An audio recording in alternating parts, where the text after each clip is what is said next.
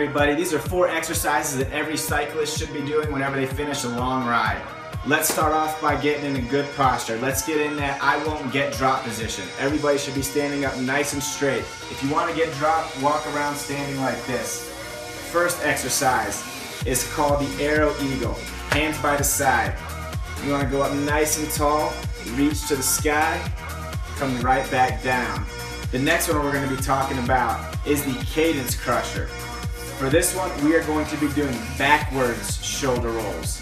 Nice and smooth, just like this. When you start feeling comfortable, you can go a little bit to the side, a little bit to the other side. Last one we want to talk about is called the bonk beater. From the side, you want to put your hands behind your head just like this and do a little bit of resistance right back into your hands. The motion is like this. You do not want to be making this motion.